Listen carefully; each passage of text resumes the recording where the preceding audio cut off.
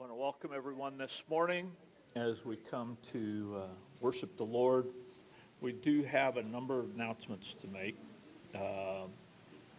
First of those is you can discard your September calendar, pick up a new one because it's been revised.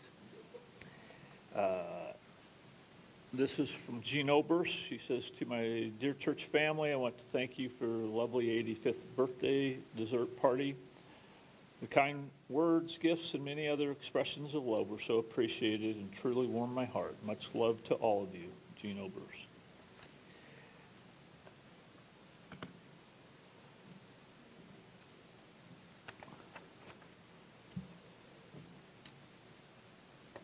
We have a letter from Brian and Susan Fry, our missionaries that we support in Papua New Guinea. And I'm going to read part of that. Dear friends and family, August 26th marked 16 years since we arrived in Papua New Guinea as newlyweds.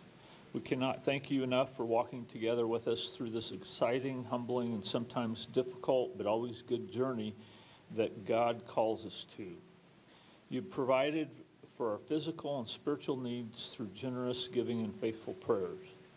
You've surprised us at every turn with your help and encouragement in very practical ways. Many of you have been our partners since day one, and many have joined somewhere along the way. We would not have played the roles that we have in the ministry of translating God's Word into the languages of Papua New Guinea without you sending us. Thank you. We have reached the decision that it's time to end our ministry in Papua New Guinea. We will officially resign from Wycliffe Bible Translators effective October 31st. The decision is something that we have been prayerfully considering for the last 18 months. A process that included seeking counsel from close friends, colleagues, and family. We want you to know that this decision was not made as a result of trauma, conflict with people, or with our organization. We are in good health and have steady financial support, and will strongly believe in the ministry, and still strongly believe in the ministry of Bible translation and the work done by Wycliffe. We love Papua New Guinea dearly, and the decision to leave has been one of the hardest things we've ever done, and it was not taken lightly. God has been very good to us and has provided clear next steps for our family. Brian has accepted a job offer with the U.S. Foreign Service, where he will be working as a facility manager at a U.S. embassies overseas. So, anyway, we'll post this in the back. There's more, but we just need to be praying for Brian and Susan as they, with this transition for them.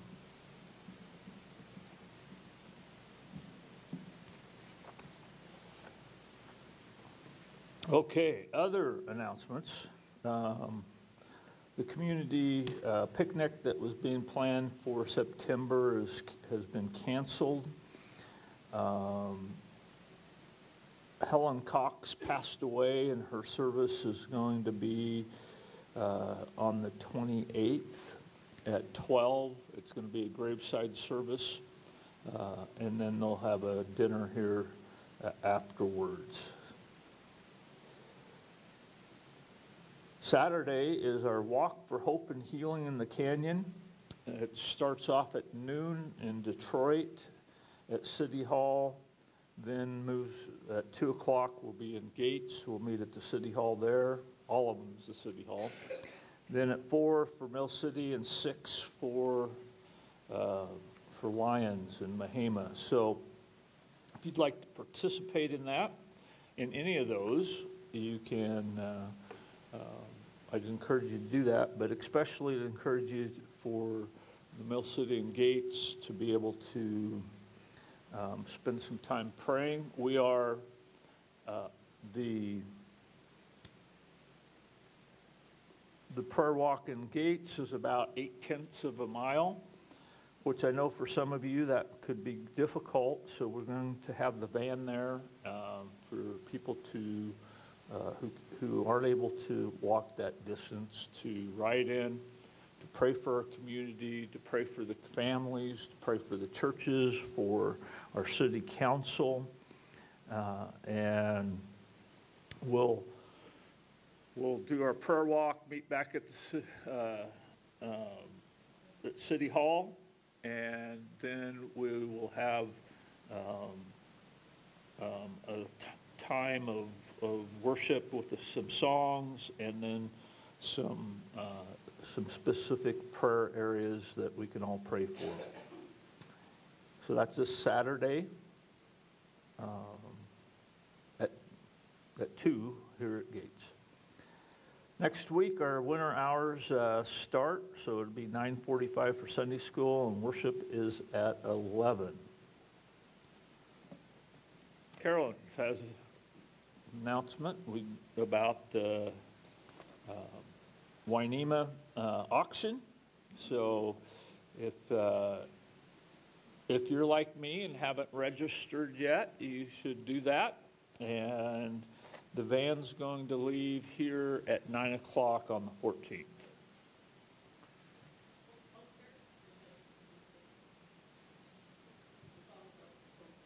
Jim so thankfully posted for me last week. I'm Carolyn Lichlider. I've been here for about 3 or 4 weeks, so you probably don't remember who I am. Anyway, she's the lady that always has something to say. Anyway, I gave out some of these little flyers in regard to the auction, and it tells about it. It's September 14th. Mike said he's going to drive the van. If you would like to go to the beach and spend two nights in either camp housing or take your RV to their RV park, it would be free to you. And the auction is on Saturday. So pick up one of these. If you didn't get one, we need to provide some things to auction, for them to auction off. You can't have an auction without items. In years previous, they have had what they called the silent auction, and it was people donated items, and they ended up with a lot of items that they had to dispose of because they didn't get purchased, kind of like a garage sale does. So this year they're asking for different kinds of items, and it tells it on here. There's also a website, and if you don't get answers there, call them up. Say, you know, what is this all about? So I encourage you, I'm going to encourage this person down here that has bought things that he thought he just really needed and never opened or used, that might be something that you could donate. It happens, impulse buy occasionally, I think. Are you? Mike's laughing. It must be him. Uh-huh. So if you have any questions, you can ask Joe or I. We hope to see a number of you there. It's a beautiful camp. If you haven't been there, at least take the opportunity to go and see what they're doing with adult groups. As this weekend is their Labor Day family camp, so they have camp there this weekend. But the kids that are impacted, we have two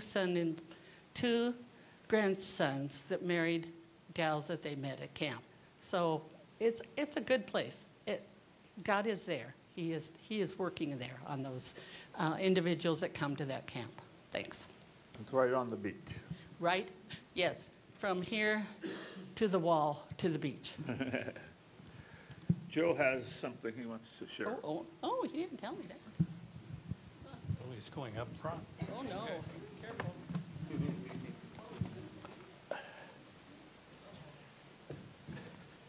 I told Mike that he could edit his sermon. It doesn't need to be near as long because I'm going to take up most of his time. We went to Durango, Colorado. We got all our family there, and it was a great time.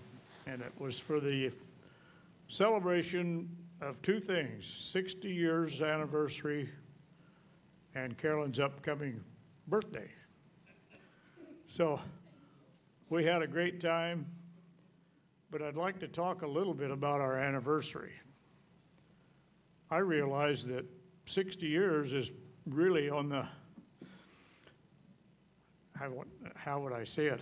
It doesn't happen very often. Things get in the way. Things happen. So I told someone after so many congratulations, I said, I don't know if we're bragging or harassing. Could be either one, because a lot of people say, well, you know, we haven't had that kind of luck or that kind of end result. I would like to talk about milestones. We had one when we got married. We didn't think too much about how it would be down the road and how far. We just know that we made a commitment there. I think God works in our lives even when we don't know it. I come home one day and I told my wife, I said, I'm tired of paying rent. I don't want to get a new house with a 30-year mortgage. I found an old place that's up for back taxes. We can buy it and fix it up and have our own little house all paid for. So we endeavored that. I drove truck 10, 12 hours a day, come home, worked every night till 10:30 or so, and got up at 4 and did that all summer. And we got moved in. It wasn't really finished. It was livable. And our children were small, and somebody invited them to Sunday school class. I don't know how many of you have ever had this experience, but it's not too long after your children go to Sunday school class that they have a little program that you get invited to.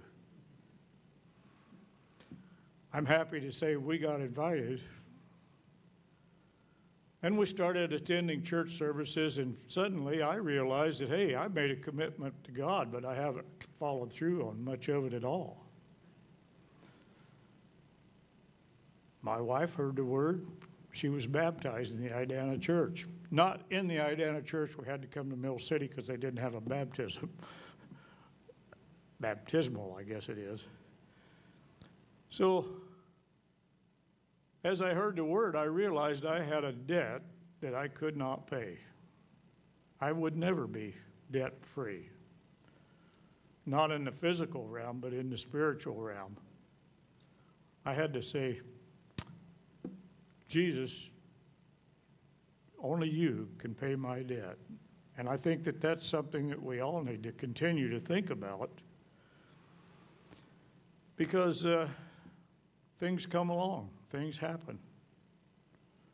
We will never, ever stand before Jesus on our own merits. But we can really trust in him. That's all I got to say, Mike. You can go ahead and finish it up.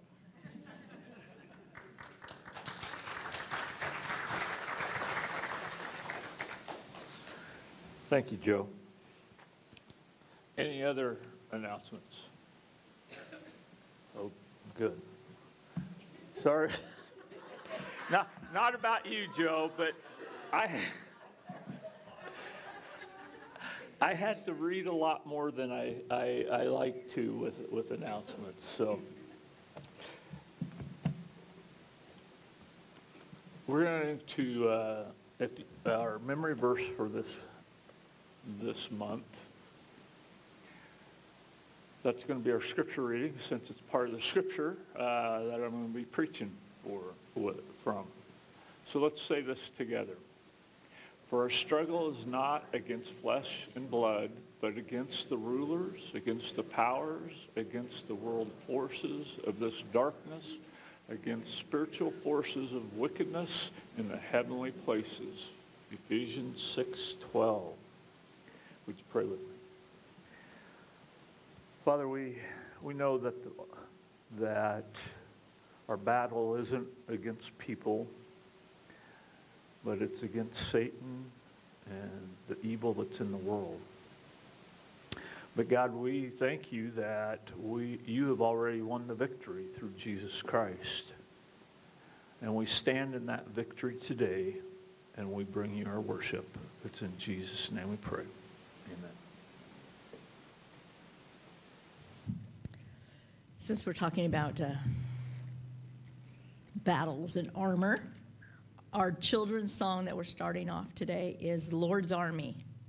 Do you guys remember that song? Oh, I'm so glad it has motion. So up you go. We got to march. We like this one. I haven't done it for a while. I may never march in the infantry, ride in the cavalry, shoot the artillery. I may never fly o'er the enemy, but I'm in the Lord's army. Yes, sir. I'm in the Lord's army. Yes, sir. I'm in the Lord's army. Yes, sir. I may never march in the infantry, ride in the cavalry, shoot the artillery. I may never fly o'er the enemy, but I'm in the Lord's army. Yes, sir. Okay, this is cowboy style. So you got to march with your bowed legs because you're on a horse. So here we go. Here we go. I may never march in the infantry, ride in the cavalry, shoot the artillery. I may never fly over the enemy, but I'm in the Lord's army. Yeehaw! I'm in the Lord's army. Yeehaw! I'm in the Lord's army. Yeehaw! I may never march in the infantry, ride in the cavalry, shoot the artillery. I may never fly o'er the enemy, but I'm in the Lord's army. Yeehaw! You guys got it.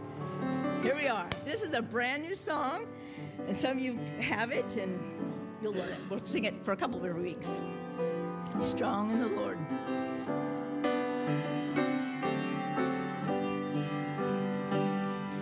Be strong in the Lord and be of good courage. Your mighty defender is always the same. Mount up with wings as the eagle ascending. Victory is sure when you call on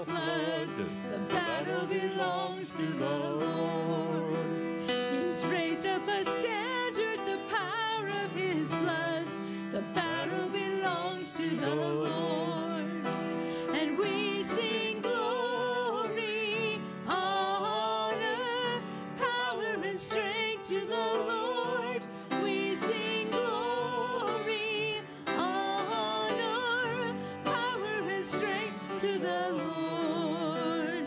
When your enemy presses in hard, do not fear. The battle belongs to the Lord. Take courage, my friend, your redemption is near. The battle belongs to the Lord. And we sing glory, honor, power, and strength to the Lord. We sing glory, honor, power, and strength to the Lord. Oh, it's so nice to know we're not in the battle alone, isn't it? You can be seated. Thank you.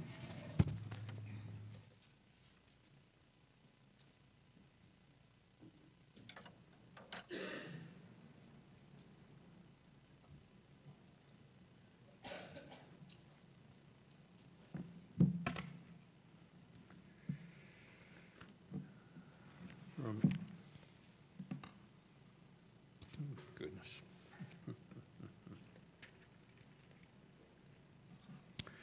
Okie dokie.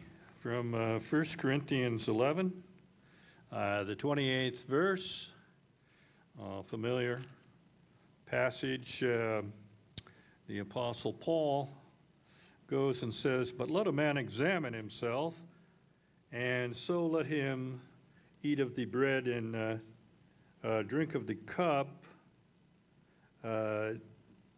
For he that eateth and drinketh unworthily eateth and drinketh damnation to himself, not discerning the Lord's body, and for this cause many are weak and sickly among you.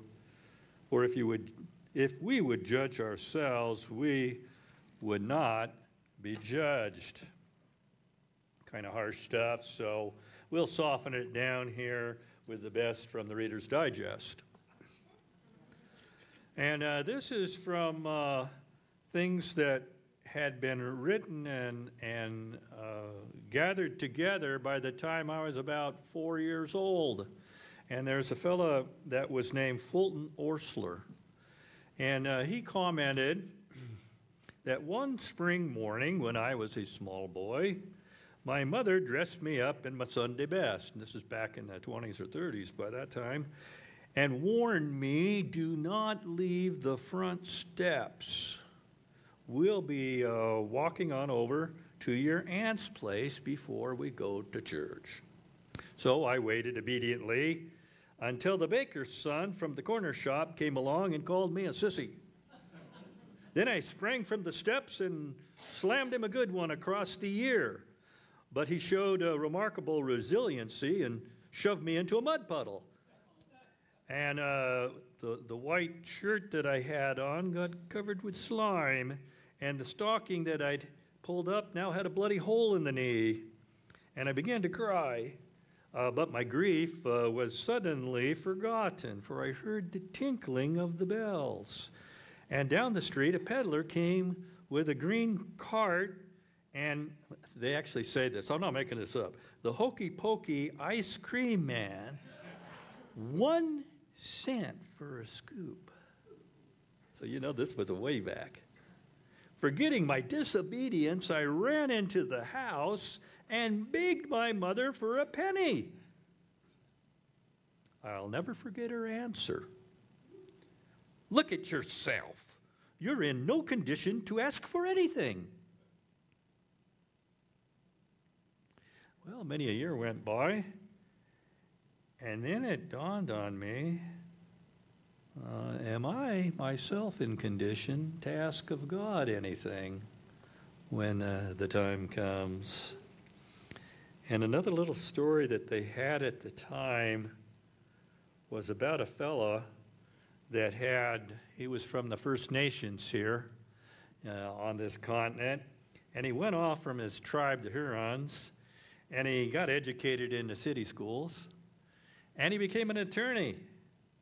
And then one fine day, he was able to take a vacation. He went back to the Green Forests, and he'd got himself a guide from the area, because he in an unfamiliar area. And the guide noticed that before dinner, in the evenings, he'd disappear for an hour or so.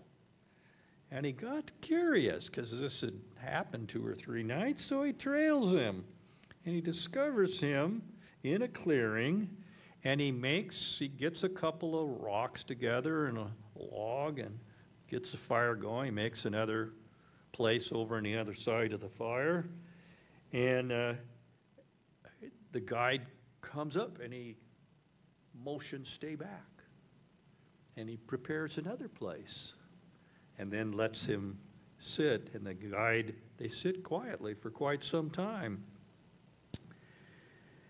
And he says, after we returned to camp and had eaten supper, the Indian explained to me the mystery. When I was a child, my mother taught me to go off by myself at the end of the day and make a place for a visit with the Great Spirit. And I was to think back over my actions and thoughts of the day. And if there was anything of which I was ashamed, I must tell the Great Spirit I was sorry and ask for strength to avoid that mistake again. And then I would sleep better that night. And it's been years since I'd slept so well, the Indian fellow said. And so today, I think there's this remark reminding us that we're waiting to take the emblems together. And I think that you see how the two stories might be applied to our own lives.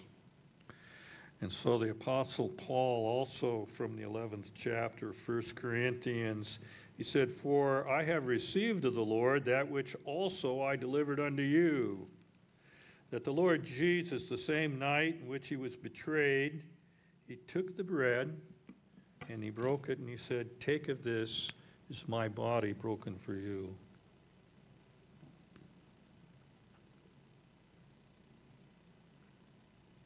He said to do it in remembrance of him. And in the same manner, he took the cup. Remember, it was the Passover cup. But he said to think of it in a new way, that this is the New Testament of my blood, and that as often as you do it, remember me. Shall we pray?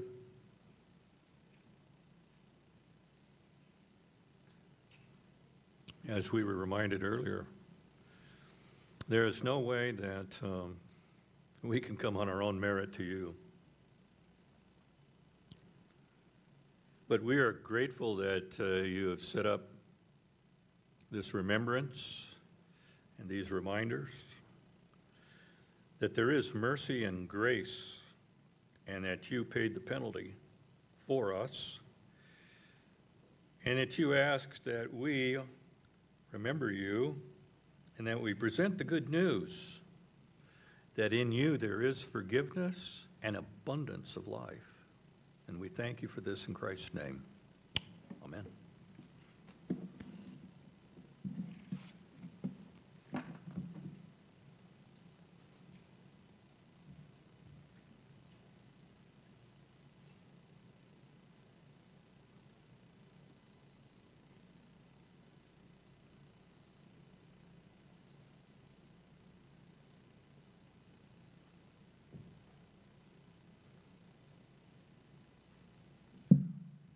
Very good communion meditation. I'm filling in for Mike Bell, and I thought I was supposed to be doing that. So should I give him another one?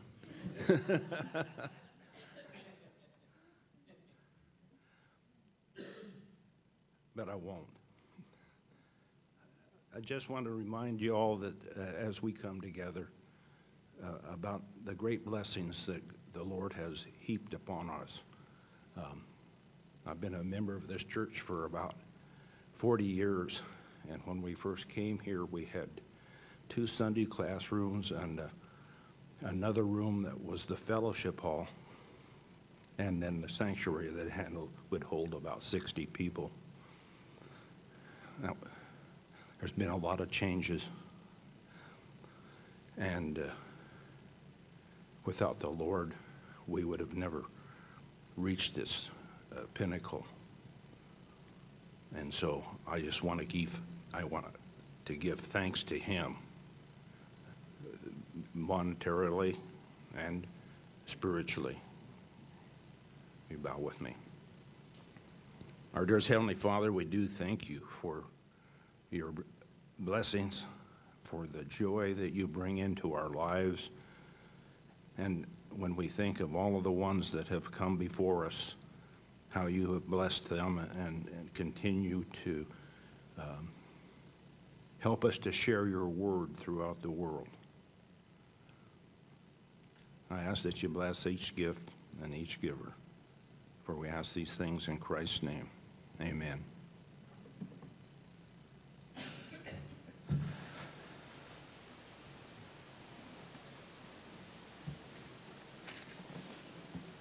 If you want to turn to Ephesians chapter 6,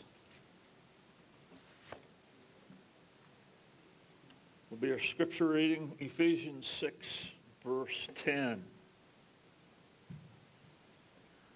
Finally, be strong in the Lord and the strength of his might. Put on the full armor of God so that you will be able to stand firm against the schemes of the devil. For our struggle is not against flesh and blood, but against rulers, against powers, against the world forces of this darkness, against the spiritual forces of wickedness in the heavenly places. Therefore, take up the full armor of God so that you will be able to resist in the evil day, and having done everything, to stand firm. Stand firm, therefore, having girded your loins with truth, and having put on the breastplate of righteousness, and having shod your feet with the preparation of the gospel of peace. In addition to all, taking up the shield of faith with which you will be able to extinguish all the flaming arrows of the evil one. Take up the helmet of salvation, the sword of the Spirit, which is the word of God. With all prayers and petitions, pray at all times in the Spirit, and with this in view, be on alert with all perseverance and petition for all the saints.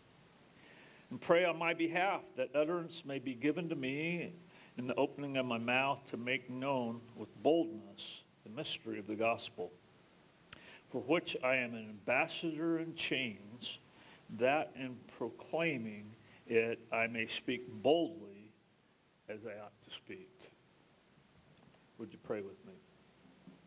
Our Father in heaven, we come into your presence with joy. We come with gladness, Father. We come in worship. Father, we want to uplift some people in before your throne room of grace. We pray for Gene Childress and the loss of his son Casey 3 years ago. Just watch over him, the whole family. Be with them as he has a stent put in this week, and praying that would be successful. Lord, we pray for the Ruperts and the health issues that they have been facing. We ask that you touch your healing hand upon them both, Lord. Just walk with them. God, I thank you so much for Brian and Susan Fry and their children, and their 16 years in Papua New Guinea, and the work that's going on there in Bible translation, in evangelism and church planting. So God, I just pray that you would wrap this family in your arms as they're working to on moving, and you know the plans that you have for them. But I thank you for their dedicated service, and even though they won't be on the mission field, you're going to give them a new one in some other country where they can let their light shine and be part of a church. And so we just ask to use them, continue to use them in a mighty way. Pray for Vic and Jenny Lou. We just ask for healing for both of them, God. Just let them know how much we miss them, and just asking that you would provide for them, Lord. Thank you for answering our prayers concerning Ellen and her heart procedure, and just ask that she would continue to recover and just to be able to feel much better.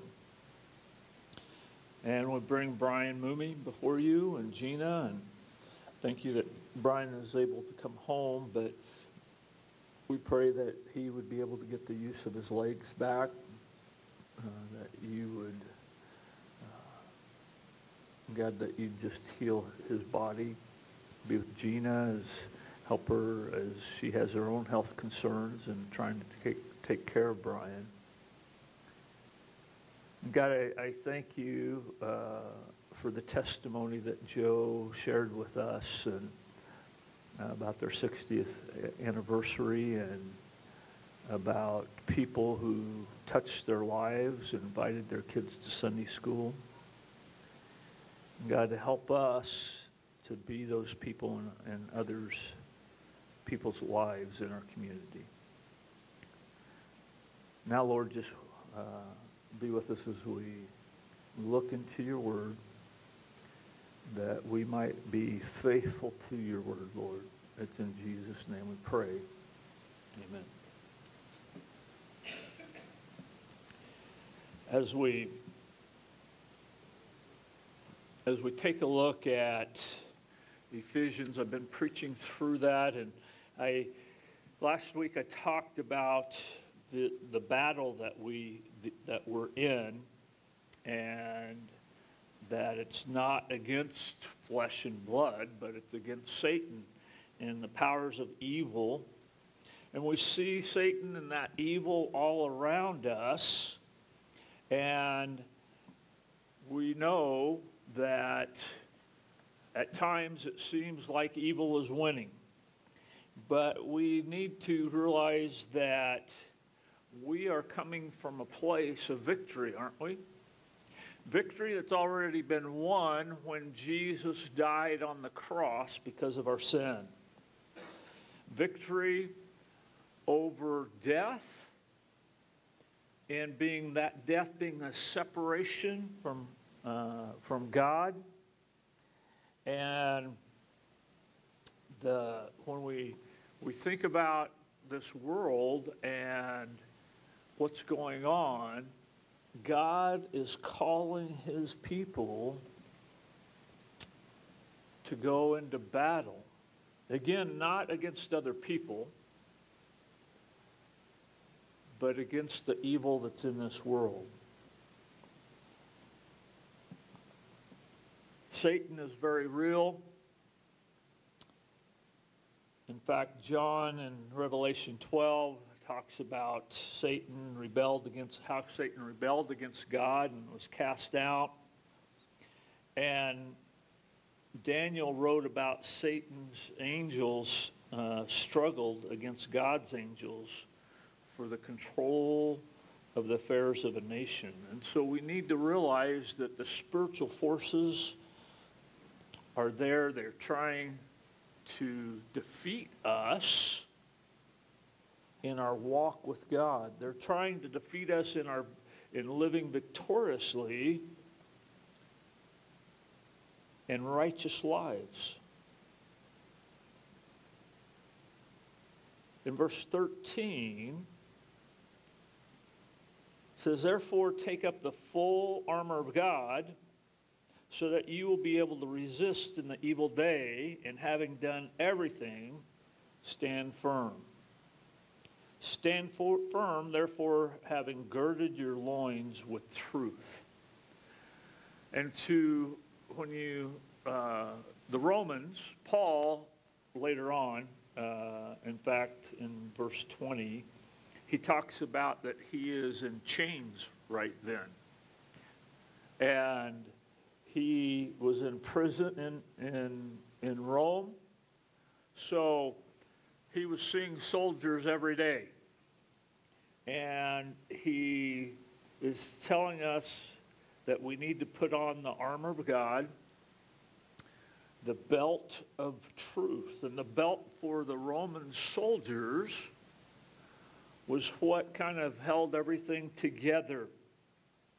And that their sword would hang from, that and that their breastplates would be holding into place.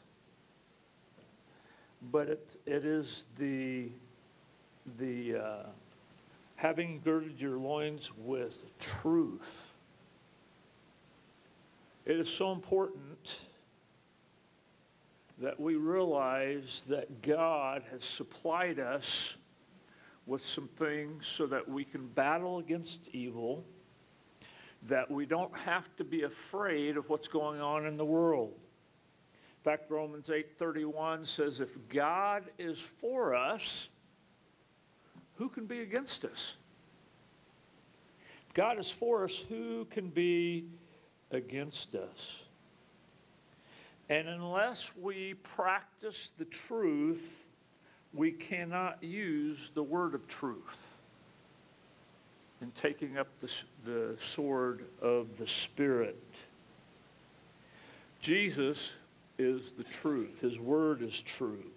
Jesus said, I am the way, the truth, and the life. No one comes to the Father except through me. And people will say, well, that's kind of excluding all the other religions, isn't it? Yes, it is.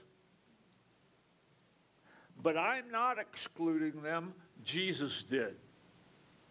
Jesus said, I am the way, I am the truth, I am the life. No man comes to the Father except through me. That's why we support missionaries that are in Papua New Guinea. Is because we believe that Jesus is the only way to have our sins forgiven, for us to have the hope of eternal life, and to spend eternity with God.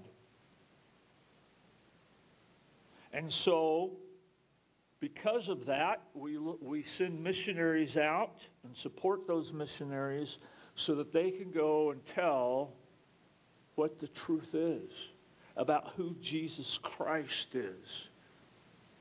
That he is the Messiah, that he's the Son of God, that he died on the cross because of our sin,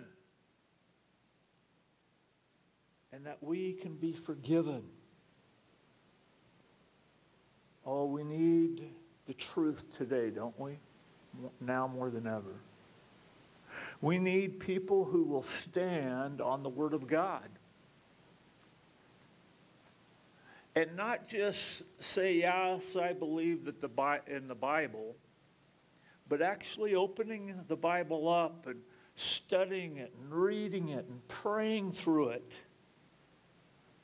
so that we understand the truth of God, of who God is.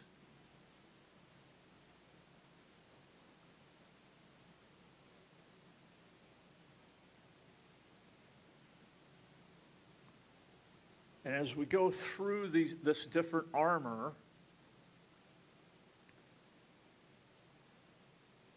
we need to realize that what we're doing is we're putting on Christ in our life. Jesus was the truth. He wants us to be truth. He wants us to share the truth with other people. He also wants us to put, and having put on the breastplate of righteousness.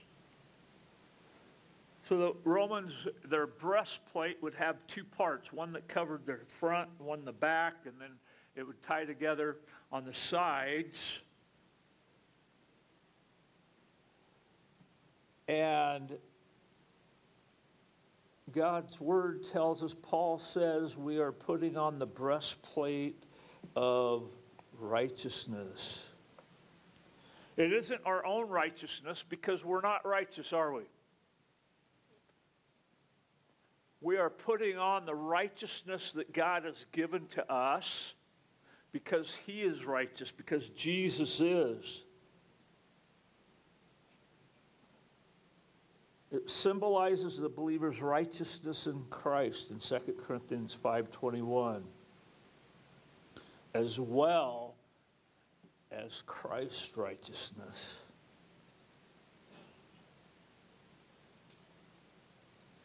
Satan is the accuser, but he cannot accuse the believer who is living a godly life in the power of the Holy Spirit. The life we live either fortifies us, not forfeits. The life we live either fortifies us against Satan's attack or makes it easier for him to defeat us. Righteousness, purity, holiness, putting on that breastplate. It doesn't mean that we're never going to sin again. It doesn't mean that we're going to not fail and fall. What it does mean is that we recognize our righteousness comes from God. That His holiness, Christ being perfect, never sinning, is why we can put on His righteousness, because He's paid the price for us. And as we do the right thing, as we follow God's word and follow His commandments, we are able to defend ourselves from Satan's attacks, aren't we?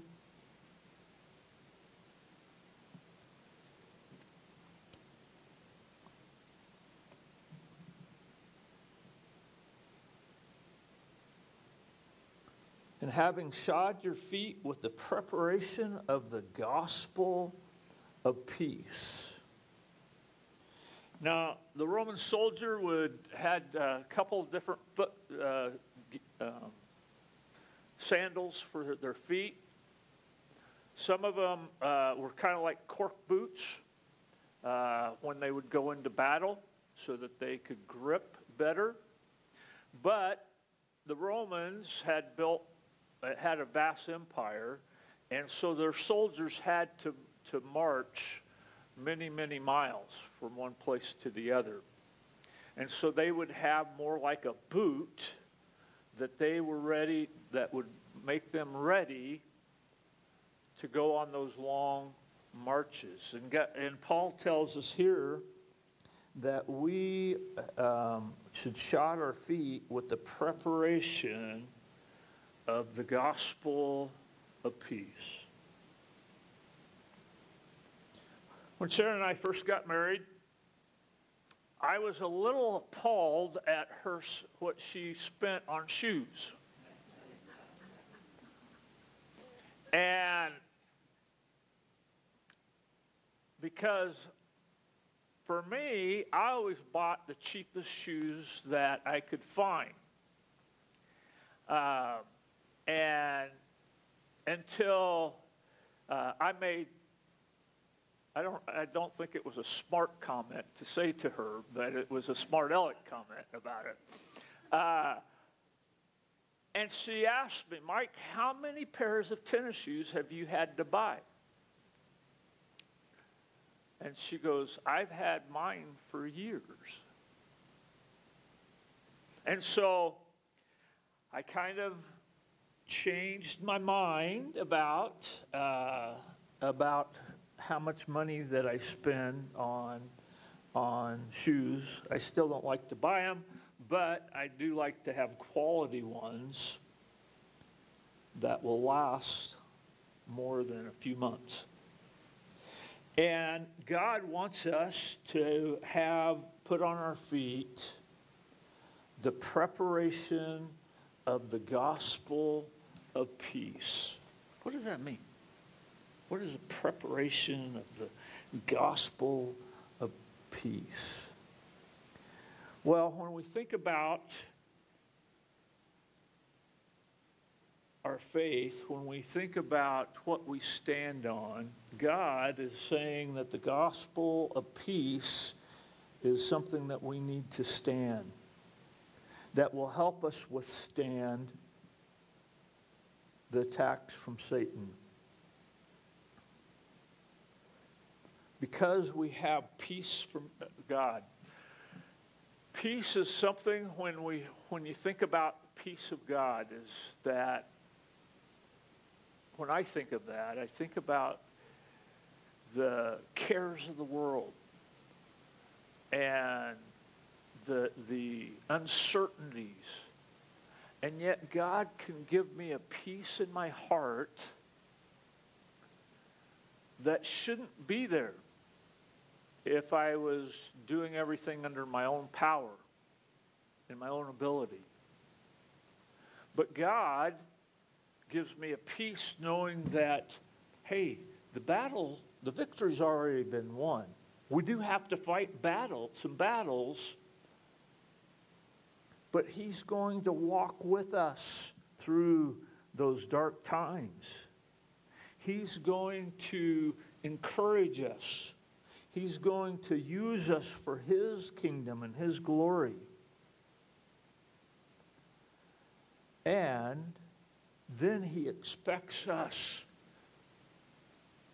to go walking with the gospel of peace, sharing that gospel, telling other people about who Jesus is, about what God has done for us. Sometimes we tend to think, well, people will get afraid of sharing about your faith, thinking, well, I don't know enough Scripture.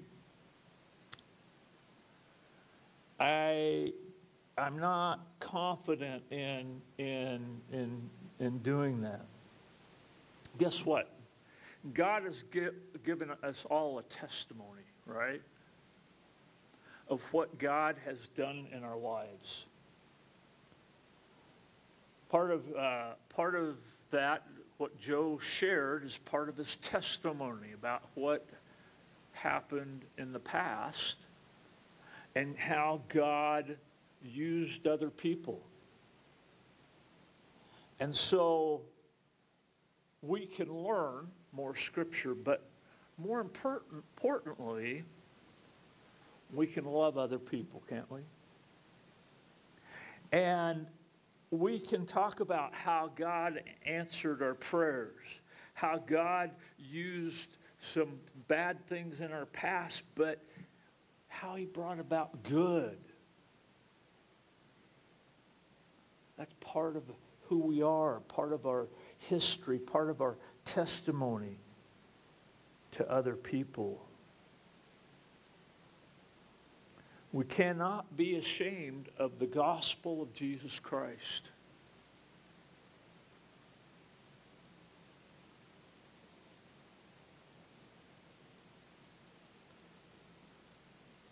Isaiah talks about how if we wear the shoes of the gospel, then we have beautiful feet. Beautiful are the feet of them who brings good news. So we have our feet shod with the gospel of peace, and then it says that we are to take the shield of faith. The shield was a larger shield, probably 4 feet tall by 2.5 feet wide. It was, the Romans would use it not just for protecting an individual soldier, but in formation they could lock those shields together and march towards the enemy. And so when we think about that shield of faith, it is not just a shield, it's not even a shield of my own personal faith, but it is a shield of faith for our brothers and sisters in Christ. as we serve God together, as we work side by side. The shield would protect the soldier from spears and arrows.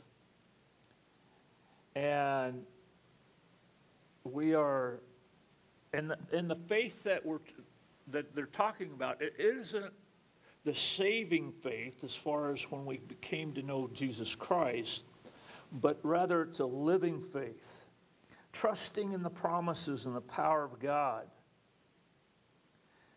Faith is a defensive weapon which protects us from Satan's fiery darts, and it protects other brothers and sisters in Christ as well.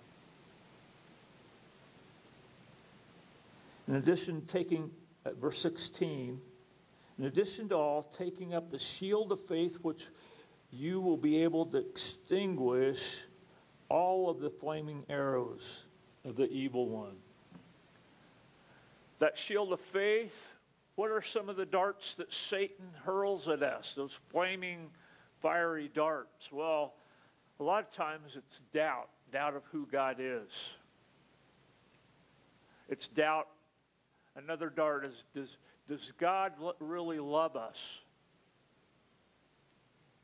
The doubt of, am I really forgiven? Can God really use someone like me? That shield of faith in the Almighty God, the all-powerful God, the one who works in us, the one who uses us to work in other people's lives to make a difference. If God is for us, who can be against us?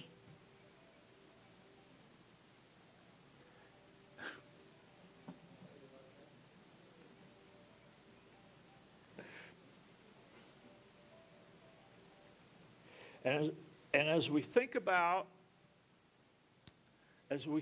that shield of faith and putting our faith and our trust in a God who's the creator of the universe, we're putting our faith and our trust in a God who we are created in his image. Scripture describes that we are fearfully and wonderfully made. That shield of faith, that we have the faith in a God who loved us enough to send his Son, Jesus Christ, to die on the cross.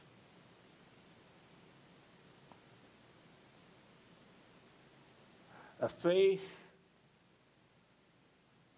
that needs to remain strong and firm. But it's a faith that we need to share with our brothers and sisters in Christ, encouraging them, loving them. And then he says, take up the helmet of salvation. That helmet of salvation, Satan wants to attack our minds, doesn't he? And he did that with Eve because when he attacked her mind and asking to get her to question God. Did God really say?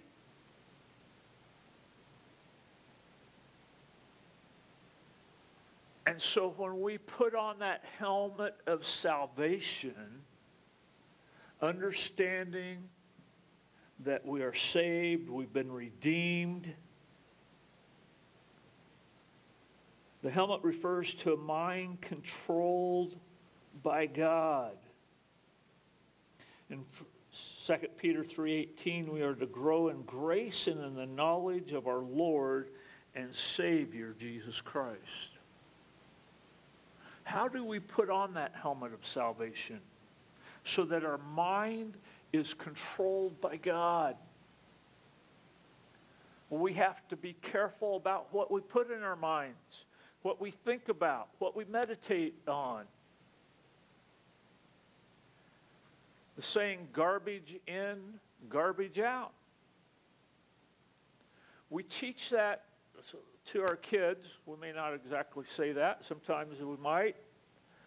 But do we as adults realize that? The things that we see on TV, the movies that we watch, the magazines that we read, are we keeping our focus on God or the things of the world? Do we spend more time in the things of the world than worshiping God, than reading His Word, than singing songs of praise to Him?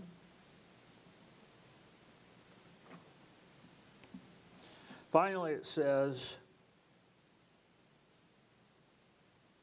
to take up the sword of the Spirit, which is the Word of God. And we know that God's Word is the sword is compared to God's Word. But the Word of God can divide both the marrow, the bone and marrow. We think of Peter, who took up a sword and struck off the high priest's servant's ear in trying to protect Jesus. And yet, we know just a short time later, Peter denied Jesus 3 times. I don't even know the guy.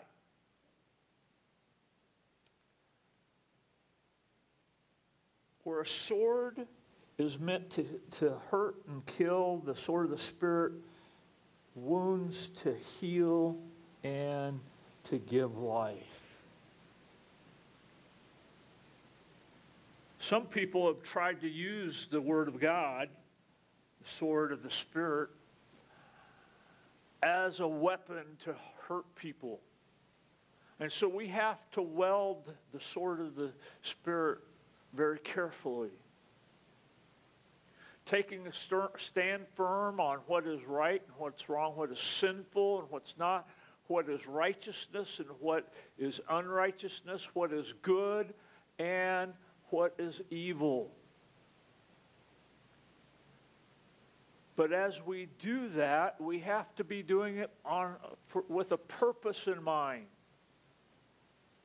of loving people, about caring that people are lost so that they might come to know Jesus Christ as Lord and Savior.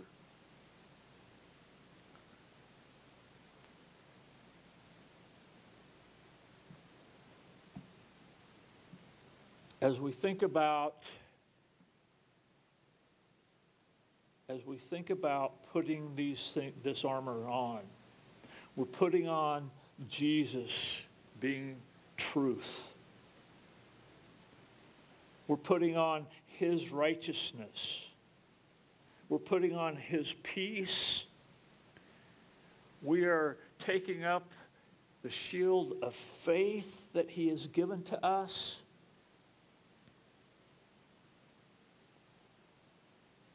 We're putting on the salvation that comes in knowing who Jesus Christ is, that He is Lord and that He is Savior. And then we take up the Word of God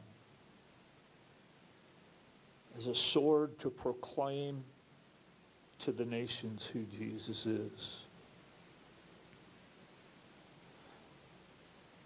And how do we go forward as soldiers of God? As men and women who are equipped to do battle against evil forces? Well, the next verse tells us with all prayer and petition, pray at all times in the Spirit. And with this in view, be on alert with all perseverance and petition for all the saints. When Nehemiah went back to Israel to build the wall,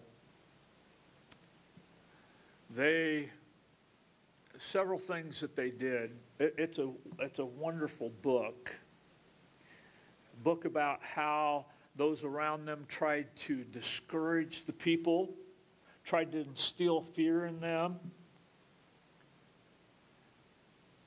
And yet, Nehemiah said that they watched and they prayed. And here it tells us, with all prayer and petition, pray at all times in the Spirit, and with this in view, be on alert with all perseverance and petition for all the saints. We have to be on alert. We can't, as we pray, most of the time we pray with our eyes closed, but it's okay to pray with your eyes open, especially if you're driving down the road. But being alert to what God is already doing in people's lives, being alert to Satan and the evil that's around us, so that we're not easily defeated. Watch and pray. And then because of the forces that were trying to discourage them from rebuilding the wall to where they were going to attack them, Nehemiah had them hold, in one hand they had their sword, in the other hand they had their trowel.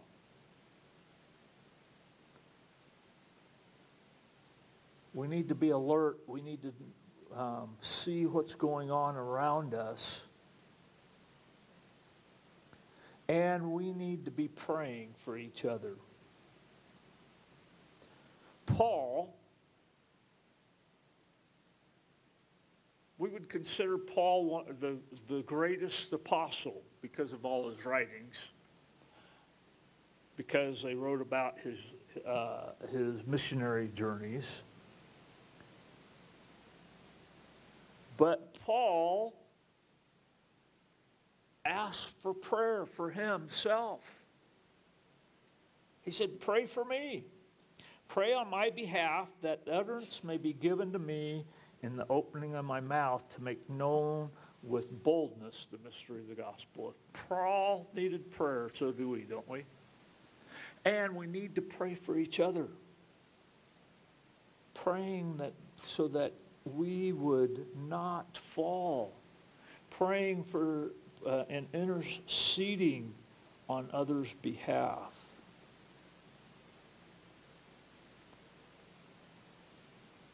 Praying that we would have boldness in the words that we say and the actions that we take. We're going to sing a hymn of invitation this morning, and if you're here today and you do not have that peace of God in your life because you've never accepted Jesus Christ as Lord and Savior, you can come forward to do that, to have your sins forgiven, to be able to know that you're going to be in heaven with Him. For those of us who have made that decision already, do you know where your armor is right now?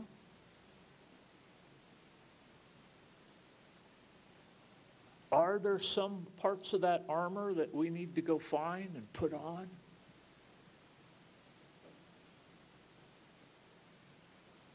So that we can serve God to the best of our abilities. Come as we stand and we sing.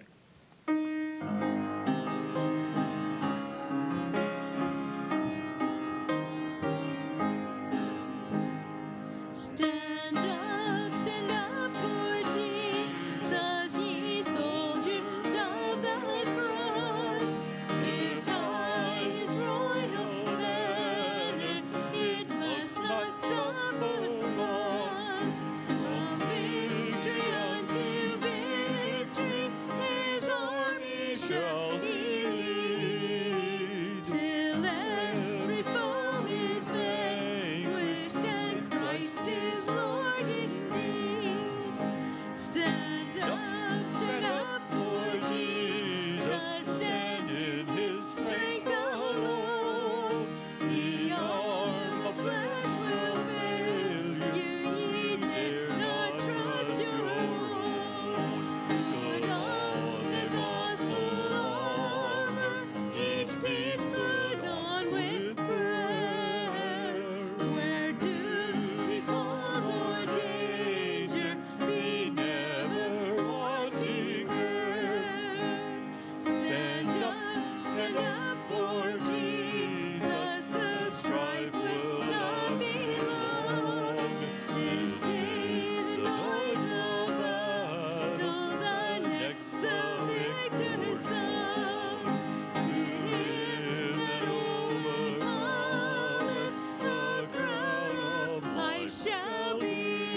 He with the King of glory shall reign eternally. Father, we thank you for the full armor of God. That as we put on Christ, we go forth into the world, Father, to serve together, to be a light, to be bold in our faith. It's in Jesus' name we pray. Amen.